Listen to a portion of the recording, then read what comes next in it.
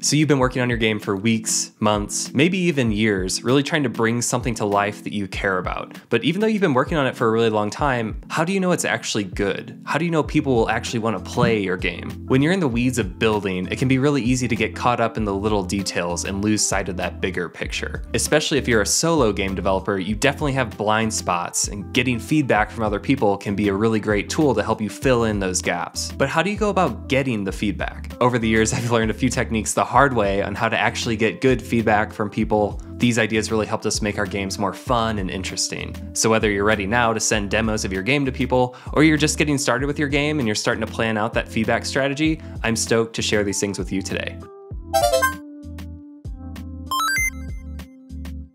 The first tactic is to make it quick and easy for people to jot ideas down as they're playing your game. Put a feedback form directly in your game.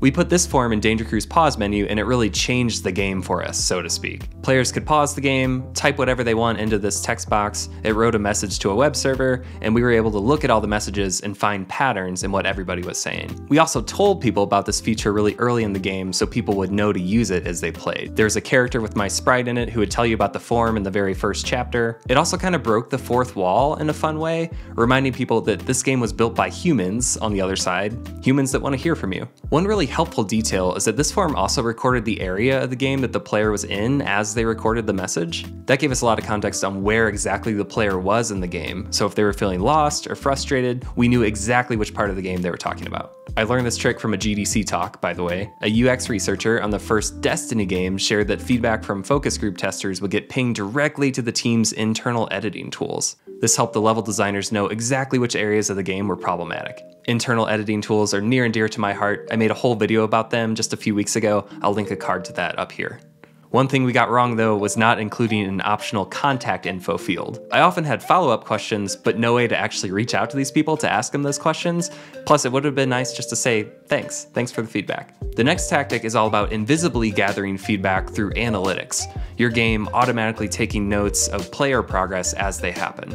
People often say one thing, but actually do another, and sometimes the raw facts about their behavior are the bits of information you need to really help you design something. If you work on websites, you might be familiar with tools like Google Analytics that track page hits and activity.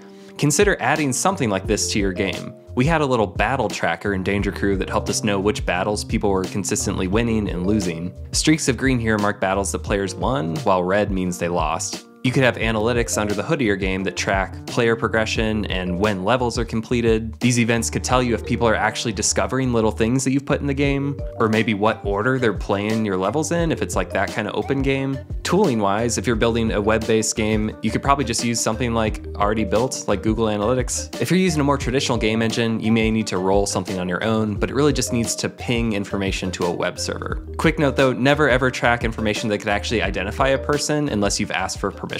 So the next tactic is probably my favorite one. It's one I accidentally discovered while we were trying to market Danger Crew, but I wish I would have known about it way earlier. You need to actually watch people play your game.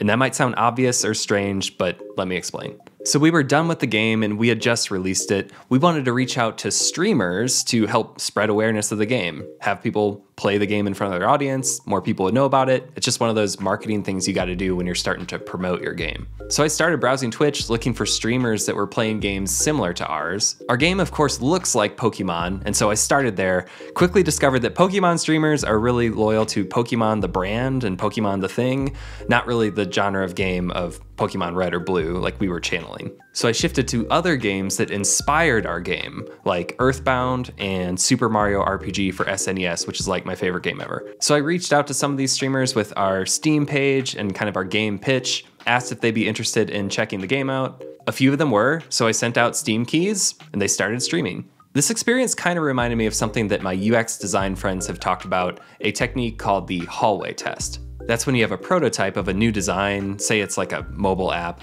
and you stop someone at the hallway, say like at work, in the office, and you hand them the phone and you say, hey, can you complete this task? And then you can ask them follow-up questions afterwards. Those are really useful tests, but there's one kind of elephant in the room, and that's that they're super awkward. You're hovering over someone's shoulder while they're using your creative work, and they're kind of uncomfortable because you're like hovering over their shoulder and it's your creative work, so they're maybe afraid to like hurt your feelings in the moment. It's a really good start for getting feedback, but the flaw is that these people usually aren't in their own space or comfort zone when they're actually like playing the game or using the app. Streamers, though, are a totally different story because they're in their own space, using their own computer, often hanging out with friends as they're playing the game that they're streaming. So we watched a handful of these streamers play the game and immediately noticed where people were getting caught up and which parts of the UI were unclear. This was by far the best way to get real feedback. It also introduced us to people who really like and understand the genre of game that we made. So their feedback went a long way in helping us patch improvements as we went. Just like receiving all feedback, you do have to have some thick skin because your game is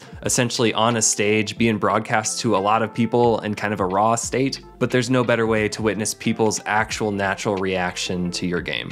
The last tactic is to put your game in front of other game developers. These are people who are also walking the walk of making a game and understand the trudge and struggles that you've been through to get to this point. It's highly likely that an experienced game developer has been in your exact same shoes before. They may be able to help you fill in any gaps that you're not thinking about, and also teach you about technical baggage that you should know, like quirks about your game that you'll have to think through to get on Steam, missing features that you should definitely have before you launch that people will definitely ask you about, like localization. You'll be able to learn from all their past mistakes. If you're looking to find that kind of community of people, we happen to run a Discord server of other people making games. The link to that is in the description below. We'd love to see you there.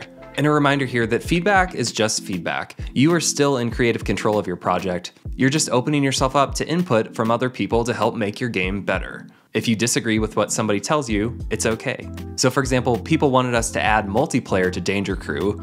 We thought about it and made a little prototype of it, and it was fun and cool, but it ultimately wasn't the game that we wanted to make. We really wanted to make a solo single-player experience, and that's what we stuck to. You'll never please everybody, but do listen to people. Try to get a sense of where they're coming from. Ultimately, it's on you to make the final decision. Anyway, I hope you've gotten some value out of this. If you did, be sure to hit like and subscribe for more videos just like this one. If you have your own cool tips for gathering feedback on game dev projects, be sure to leave those in the comments below. And once again, I'd love to see you come into our Discord server. Tell us about the game that you're working on. We have a great group of really helpful people in there that want to see you succeed. Thank you so much for watching. I'll catch you next time.